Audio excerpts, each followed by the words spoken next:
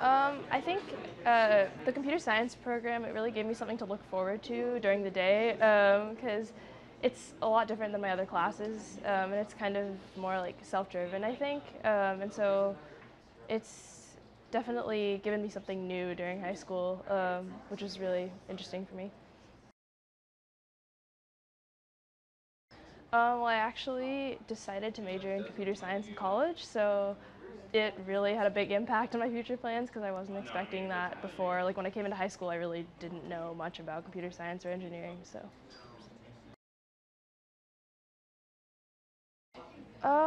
I think they really are rewarding in the way that you can kind of see the impact of what you're doing because there's usually like an end result, like especially in engineering. I know like just the feeling of making something and like maybe you're 3D printing something and just having it come out the way you wanted it. So it's it really makes you feel like you're doing something important. So.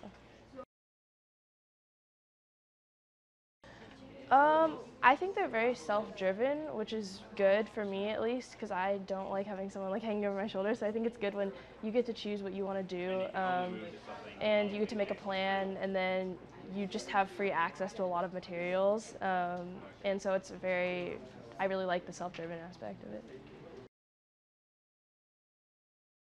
Let's see. Well, right now I'm actually working on the useless box in engineering too, and I'm not quite done, but even though it's useless, it's actually just really cool to see it work. So I'm kind of proud of just making that work. I think learning to come up with creative solutions. I think when something doesn't work, it can be frustrating. Learning to ask for help, which is something I had to do a lot. Like not feeling embarrassed because a lot of the time things don't work out. But yeah, just learning how to come up with solutions to problems has been a good skill that I've gotten out of it.